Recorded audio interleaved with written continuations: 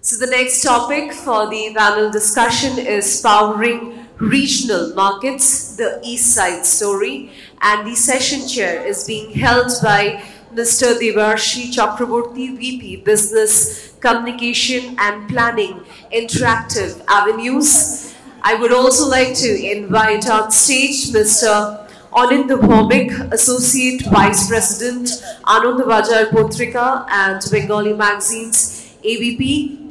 Along with him, let me please invite on stage Ms. Narinder Kaur, Head of Marketing Turtle, Ms. Promita Saha, Vice President Karukrit, and Ms. Poulomi Roy, CMO RSH Global Joy Personal Care. Can we please give all of them a huge round of applause? Come on, everyone. A very warm welcome to all of you. Very interesting panel, I would say. The reason being that it's agnostic of any media, but it is a very important session in the sense that we are in Kolkata and we are talking about powering regional markets. In the earlier sessions, we have heard a lot of panelists and experts talking about regionalization. They're talking about many Indias, and I think that makes this panel very important to understand some of the aspects of regional marketing, especially from an East Side story perspective. We know that yes, there is a lot of perception issue in terms of the Eastern region, in terms of business growth and opportunity, etc. However, in the recent past, we have seen that there is a lot of emphasis on industries which are the traditional industries of tea, leather, and today we are being touted, this region has been touted as a logistics hubs for the Northeast, right? There's a tremendous growth that we are seeing in terms of the consumer sentiment index. If I quote a recent research done by Access My India on consumer sentiment index, it has come across that Bengal is the top of the chart in terms of driving the overall consumer sentiment index by 7x compared to the rest of the country. The other good news about Eastern India is the entire emphasis on infrastructure, right, which might not have a direct connect to this forum of marketing, brand and consumer, but there is a lot of talk about roads and ports and metro rail projects, etc. But it has an indirect impact in the consumer spending and consumer, trying to have a better quality of life, right? So with that kind of a background on the East Side story, let me throw open the panelists with a few. Oh, hi, Narinder. Please join us. That there are certain challenges that still exist for this region. So let me start with you, Poulomi, being a marketer. That the consumers in Eastern India is fairly price sensitive, right, to an extent. So as a brand, a very prominent brand from this region, how you are tackling this with your quality products, maintaining price sensitivity, quality, and overall perception of a national brand. Hi, good evening, everybody. So, just a little bit of a background. When Joy Personal Care per se, actually, one of our P1 markets have been the North Indian markets, despite being based out of Kolkata. And it's only been the last couple of years when extensive focus has been given to this market, and that's why this focus on regional market and developing it is something very close to my heart. Sure. Price sensitivity is not only pertaining to this part of the country per se. I would rather say, if you look at the spending capacity and the mentality of people, okay, has been on a conservative side. That's what most research would have thrown to us. That eastern side, when you talk of this side, there is a tendency of saving more and spending less. Flamboyancy on that part as a consumer behavior has been less. Having said that, you touched upon a very important part, and I think as a marketer, it has a great relevance. The infrastructure development that has been started around 5 years back, extensively across the country and more so in this part, has actually given more monetary power in the hands of middle India, middle class, upper middle class, lower middle class. And that always gives you the capacity as a consumer to spend more. The question is it a need-based or is it a aspirational-based purchase decision or product or whatever you're going for? As a matter of fact, it's a great time for a brand or a product like me, because as a Genesis, we believe that we make great products, good products at an affordable price point, and that is the reason why in the world of skincare we thrive. Sure. So marrying that concept, if you see, for us, this particular market has been a great play field, and it is only to our advantage in the last 5 years that we are seeing more and more demands coming up. And I wouldn't use this platform to talk about only personal care or the product that I try to sell. I would say that all these factors put together, whether more money in the hands of my consumer today, which has happened due to various factors, and one of them has been infrastructure, which has led to most people coming up from interiors to work as workers, getting more wages, better standards of living, have made the index so far very high. And that's the way we have been seeing the growth. The other part of it is the brand story, perhaps. What have you done in terms of your narrative to hit that? The core essence of my brand, as we have said, that we've seen this development of people having more to spend, and we give affordable products at a good price point. We tried to understand the sentiment, and every marketer would have repeated this, that India is not one, and we have different cultures, connotations, and stuff like that. Only distinction that I would like to add on over here is a couple of things get very cliched in our country. When you say East, one of the dominant culture is Bengali culture. Therefore, it is mostly spoken about and talked about. South, you go, it is Tamil Nadu that gets dominated. Hindi is altogether a cluster of people Hindi speaking. In the last 5 years, I think East needs to be now broken down as well. Yeah. That's important. Second most important thing is there is something called observation and there is something called insight. The difference is when you are in East, for example, if I'm talking of West Bengal, as an outsider brand, when you talk of, when you ask what a Bengali is, it's mostly relevant to a Lalpa, Shada Shari, Shidur Khala, and and Ulu Deva and stuff like that. But when you are, when you really want to go close to your consumers, your Gen Zs or whatever, you have to understand that they don't, if your brand is Bengali, will not talk to a Bengali in that language. Both two Bengalis just don't meet every day and say, Namaskar, apni Rasgulla khaben kina. That's not how it is. And that is where you need to strategize yourself. That you really need to go and understand what is an observation and what is an insight.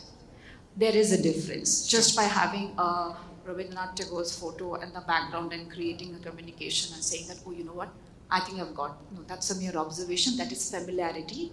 You need to go a little deeper and talk to your regional consumer in that manner so that you connect to the way they are living, breathing, talking now. I think that is what I have been striving. I don't know whether I've got it right with my brand, but it's worked in our favors. Sure. And many points are there which has built this together. It's not a single one-point agenda that we have tried. So I think you really brought a different perspective to price sensitivity in terms of value and how you're able to create that value through narrative observation. So, Anindu, we were having a different, very interesting conversation at the foyer on this point, but your publication group has a different take to price sensitivity. Let's hear that. Yeah. So. I personally feel that the Eastern Zone or Bengal as a market, it is as price sensitive as any other zone in the country. Right.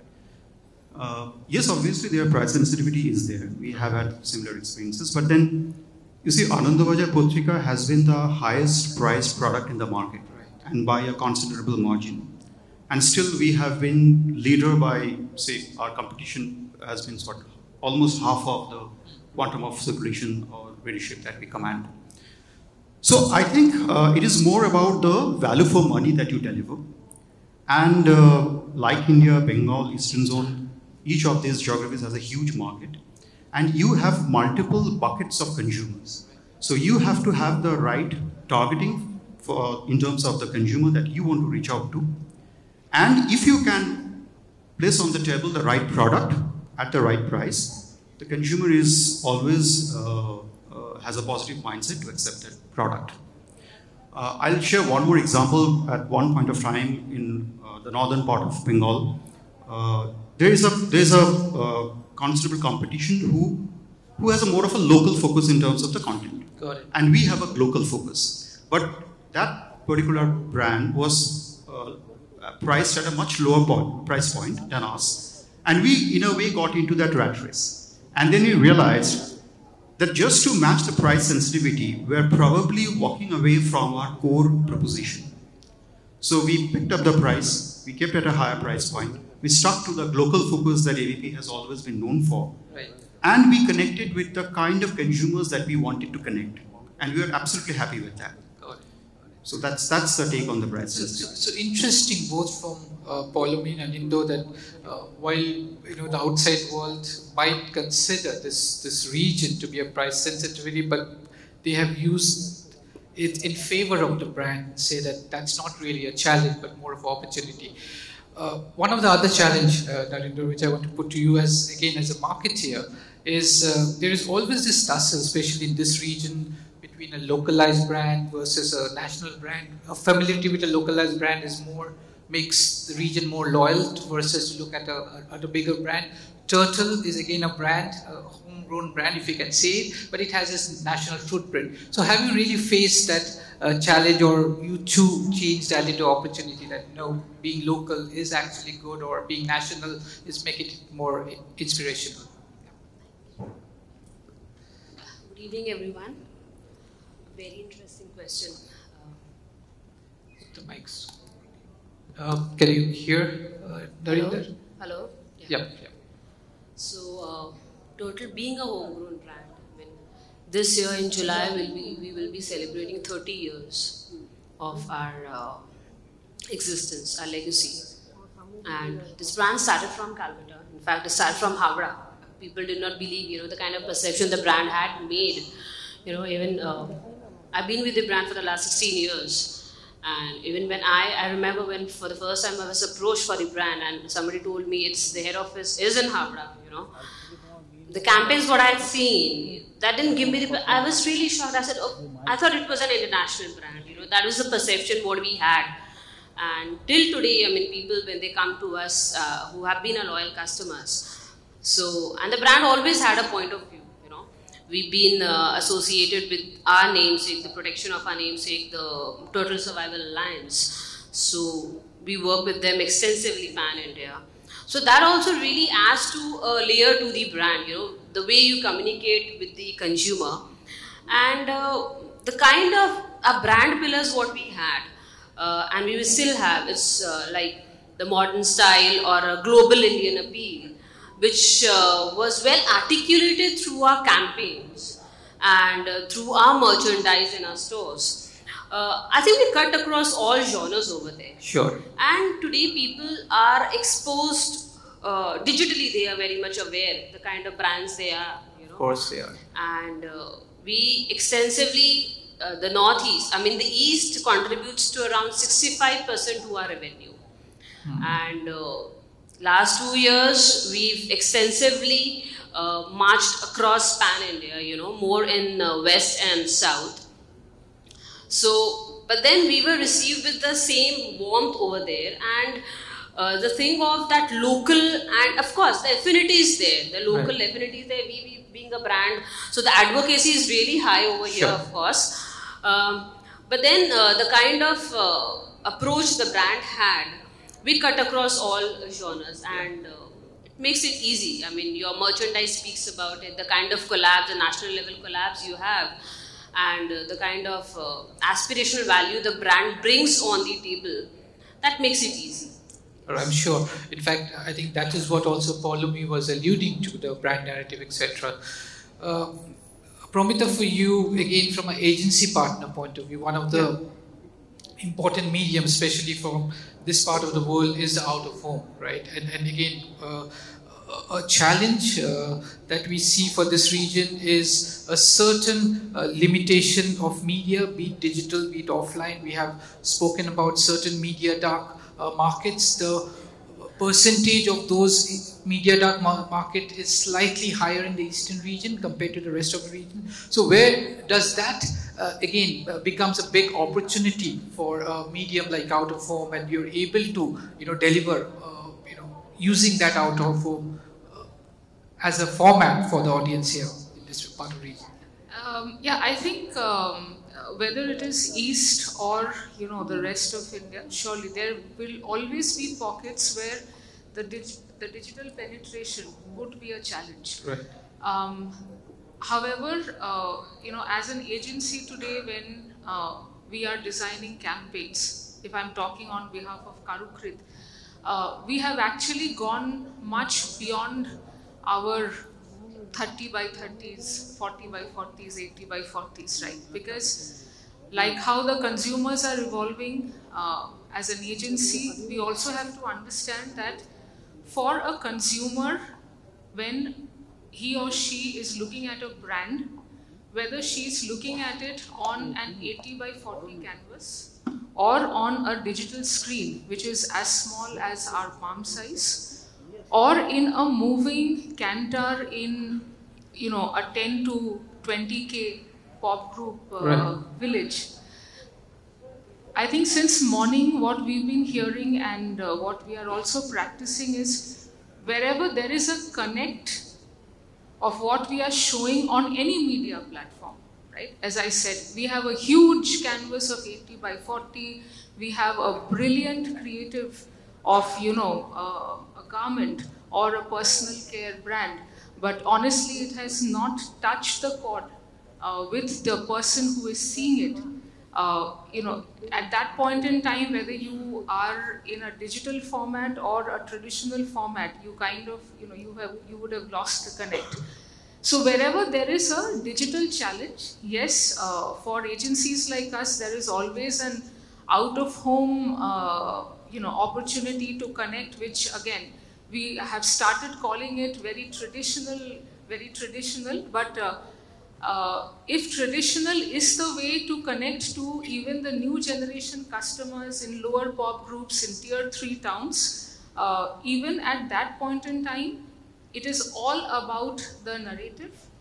It is all about the product benefit that you are showing to your target group. I'll give an example, right?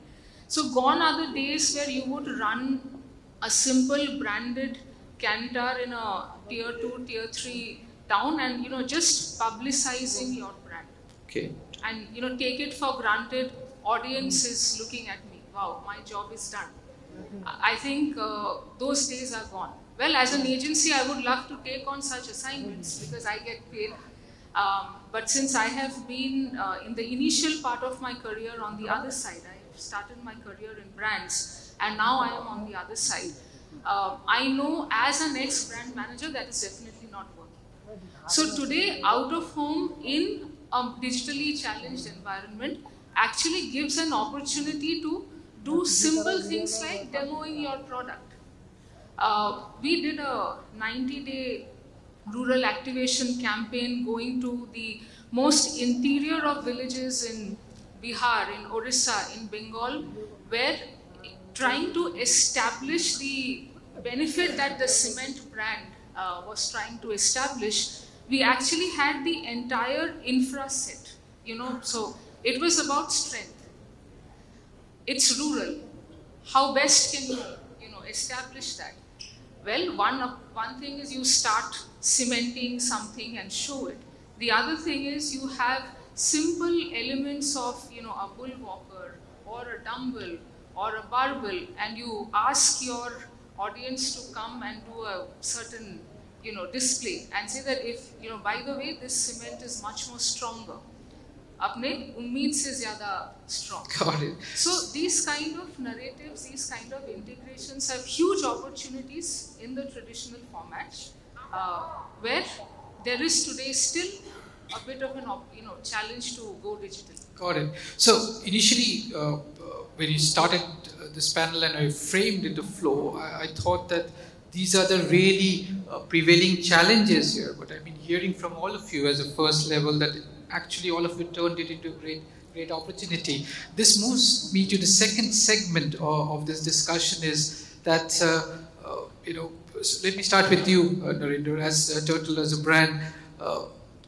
Can you share with us, again, East, if I say not with any disregard to any other region, we are very much, I think in one of the earlier discussions we talked about culture, and East is a region that encapsulates cultural diversity a lot, right? So as a brand, have you explored that and have you seen that anything to do with cultural diversity, etc., consumer marketing initiatives around that has really benefited to you as a brand, as a marketer? So I will put it across as, the East has a big cultural window, starting right from Durga Puja, of course, and goes up to Assam and So the market, the window, the shopping market, that's huge, the buying consumer market. That you do not get anywhere else. The rest of India are more prone to the wedding markets. Okay, yeah, that's interesting. That is more prone to like you have the Bihar, you have the Jharkhand, you have the West and South. Right. They are more stronger in the wedding markets, wedding season. But then East, where we are quite dominant, we are the only brand we get that much of a window over there, and so the campaigns what we have, that is singular point of contact to cut across all the diversity. That is how we connect with the different regions. Right. And going at each cultural level, I think we do lots of the ATL and the BTL activities, and whether the digital is strong. So you rope in the influencers, you rope in the local celebs during those periods. Yeah. So, like for us, for the next 6 months, we are banking very high because the window is really large, and the only brand to get this kind of space. Got it. That's interesting. So, Poulomi, to you, and one of the most very touching campaign that Joy has done with this entire acid victim story, right? And there was a lot of resonance of that across, not only in this region, but across the country as well. A lot of people have really, appreciated the bravery the brand has shown. But going forward, when we look at consumer marketing initiatives, while we have the products to sell, right? But how does a cultural diversity of a brand and the preferences of the region play a very important role to push through our communication and a narrative that you spoke earlier about? So in this case, basically this was one of the first purpose-driven campaign that we had done, which started off from Skin of Courage. So putting that aside, bringing back to the fact that quite around 3 years back, we took the decision of having a regional brand ambassador as well. Right. And I just clear myself, when it comes to East, we were focusing on West Bengal per se. Right. So we were taking up geographies at the time, while pan-India presence was there. For example, now we have West Bengal and we're looking at Maharashtra as well. Right. So 2020, the pandemic year, is when we started taking a focus in Bengal, and we started off by saying, why do we need a local celebrity? So somehow, as it would happen, this was something that we have observed in China. It operates very similarly. With every passing region, they have a regionally, contextually relevant, cultural-driven, advertising or communication, however you call it. When I say advertising, I just don't mean an AV, any kind of activity. Got it. So, and we kept thinking that, this is something very relevant to our country as well. And especially when it comes to East, as we since HSM was our primary market, we felt that we can't talk to the Bengalis in Bengal like a Hindi-speaking person, right? We really need to get down and understand and that's when the relevance of the brand will come. And that's exactly what you were discussing earlier with her, the local brands. Yeah. Why we face a lot of pressure in personal care actually. And by default, Bengal has been one of those places which has been infiltrated with a lot of local brands and MNCs. So how do you tackle that? So what is in it that they're doing right, that we go wrong? Initially, while we were growing up, I remember all the TVCs being dubbed. There was one national TVC and then it was dubbed. Right. Okay. We said, we're not going to do that. Let's not dub. Which was a hard call because I'm not a very extremely cash-rich company as compared to the MNCs of the world. We took that call. We said, no, we'll go regional and let's talk to them like somebody who can resonate with them, and therefore the decision of taking a brand ambassador made it the right step because we were taking one of them. Right. It was more closer. Of course, now being influencers and all that are more micro level, but here I'm saying from an opinion leader perspective, the person you see up there from an ATL perspective gives you that fact. So that was one of the things. Then there are a lot of activities that you keep doing. For example, I'm present in a general trade, a modern trade format, and in an e-commerce format. My first buyers are actually the dealer and distributors. So we started engaging with them through a lot of these programs that the ATL. So as we all know, Bengal by far has GEC where regional highest delivering GRPs are there in Bengal. Right. So if you do a national plan on TV with an HSM thing, you'll hardly have 40% coverage. You have to go really and do a separate plan, and we do have a good media isolation. And some of these programs that are there up on these things are almost like a daily ritual habit. So we said, we're going to get deeper into these programs, spend a little more, so that my first layer of people, like my dealer, distributors, start recognizing me and patronizing me more in order to push my product out to my consumer. Because that relatability factor, my wife sees you on XYZ program 7:30 Saturday. So every little piece you put together, and of course the language and tonality, again, worked in our favor. Women brand, sentiments of women empowerment is pretty strong over here. Some of these, there were not many such, I can't mention all of them, but one thing, what we did was something I'm really worked in our favor is during pandemic, because we were a Calcutta brand. I remember we took this call saying that, we have the Asia's largest red light area, Shonagachi, and of course the sex workers, approximately 16,000 sex workers, they didn't have a place for work, and hygiene of course is a concern there. We took up this initiative of actually going out and taking the, a month-long free delivery of all the hygiene kits to them, and again the opinion leaders in this part of the country picked this up, supported this, it went. So now I'm really not only looking at Pujo, to be very honest, we've always, because the clutter is so much, we've abstained from during Pujo, but all these little things where you know your city well, you know your people well, what do you know and what you are trying to project yourself, this little initiatives actually has helped us build that gap model. Sure. With them. That's good. So coming to you, Anindo, from this,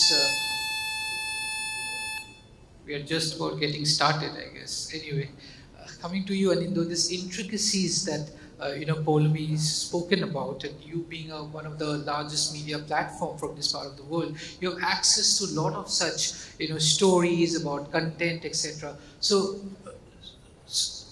how do you see as a platform that how could that become a stepping stone for the agencies, for the brands to come together to give a meaningful or a relevant platform for the audience?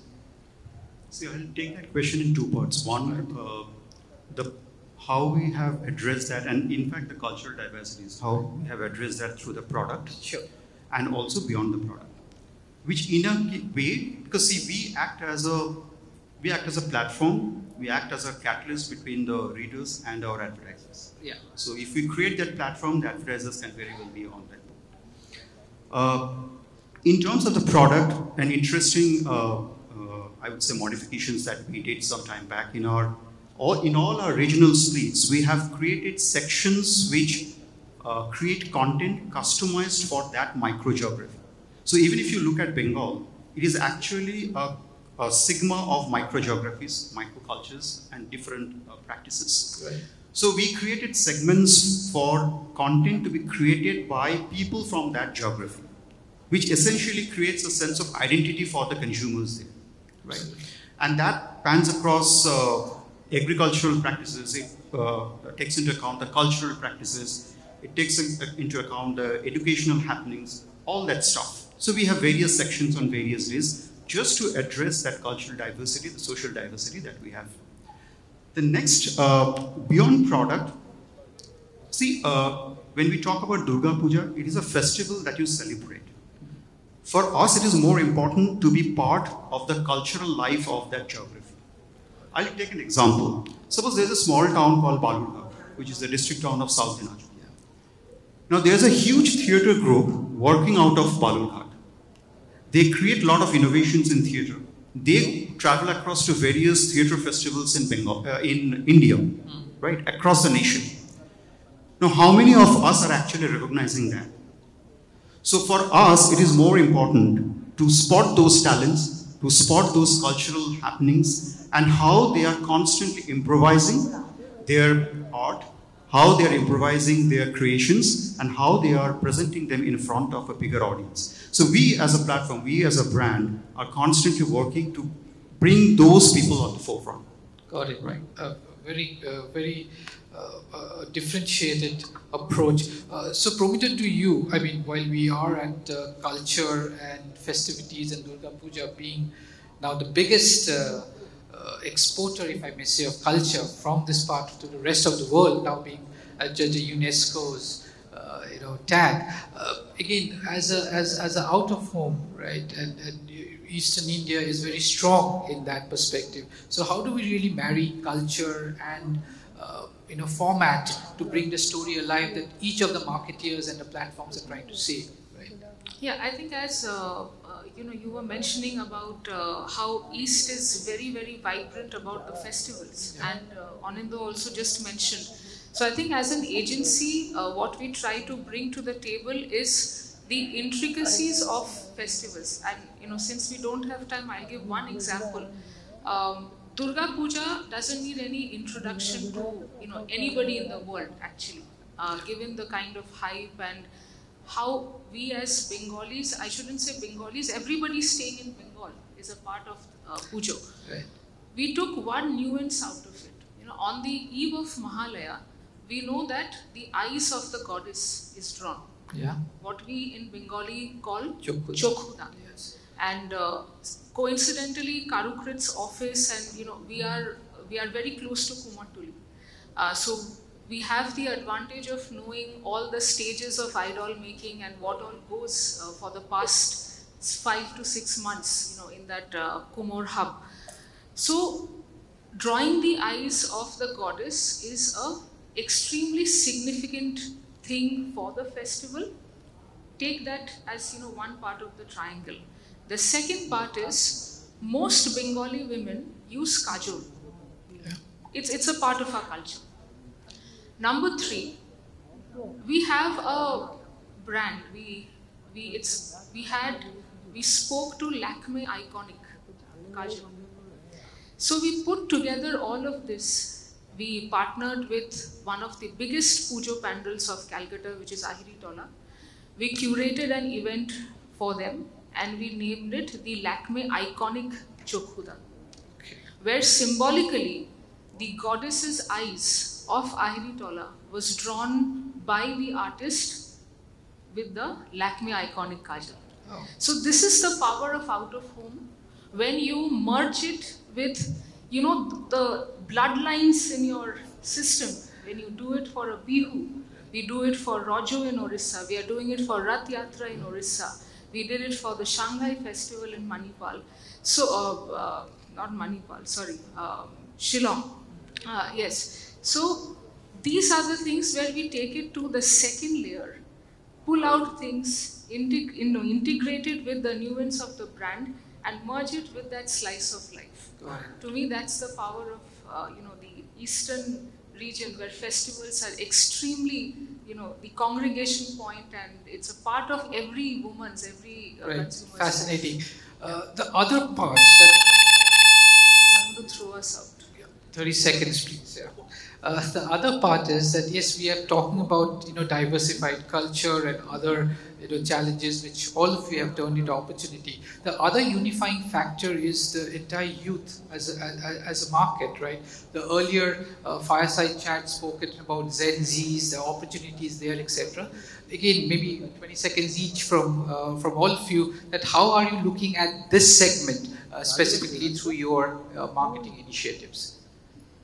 So currently, the buying power is there in the hands of the youth. Right. And we as a brand are going for a brand refresh. Okay. Because we understand that we need to be more relevant to this TG now. And they're consuming a lot of content. Right. So digitally, we're going very aggressive, whether it's the e-commerce or our digital presence. Right. And with that, we are launching, in fact, we've launched some of the key categories which gets associated, which transcends well into this Gen Z. Yeah. And this particular segment is very high on brand ethos like sustainability. They really latch on to the brands speaks about it, where they feel that, this brand is doing something, is contributing something, and they feel good being associated with that brand. That brings a kind of a satisfaction to them.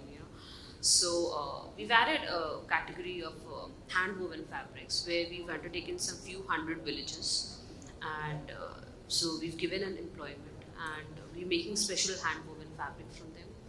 And so that narrative, when it's getting connected, we're getting eyeballs. Got it. So that is one of the ways to get associated with it. Polumi? I'm afraid you have 20 seconds. Very big subject, so nothing much to say. It's a lot to say, so let's just refrain to that. We started this journey long back, identified they're the next. We got to impress them, hug them, make them the next big thing. All marketers dream only about Gen Z. Regional way, I think only one distinctive factor, there's a lot of consumption of regional content that happens significantly high in this part of the country. That gives us an opportunity to identify them. That is a very big distinction that I've seen when you see data as well. And this part of the country's youth, Gen Zs, still have a huge appetite of consuming or engaging in regional language. Got it. Yeah. That's it. Okay, so two specific initiatives in terms of the existing product. So obviously we are playing around with the content of the product, making it more visual presentation rather than a more textual presentation and all. And additionally, we are also creating digital platforms which will create content, because the problem with newspaper is that you try to connect with various buckets of consumers through a single product, which gets created every morning. Yeah. Right. So there are obviously boundaries, there are constraints. So we are trying to overcome that through creation of digital platforms, which we have launched. Even in the Bengali space, we have launched. And so that's the way forward for us. Promita, last few words. Yeah, so as media owners, we are now putting a lot of focus on building digital out of home, and where we feel that the medium becomes much more interactive, something that resonates more with the youth. And we are also investing a lot in advertising rights in places like the metro, the stations where youth footfall is significant. So from a media development perspective, these are the two areas which we are focusing on. Oh, great. So this entire, the powering regional markets, I think, very important points in terms of brand narrative, in terms of owning the culture, about creating content which is both regional and contextual to the region, and also looking at forward. I think the East Side story is a story which is not just restricted to East. Maybe it's not only powering, it's already powered at this point of time. So thank you for your insights, etc. And thank you, audience, for being patiently hearing to this wonderful conversation. Thank you so much. Thanks a lot to the entire panel for sharing your valuable insights with us.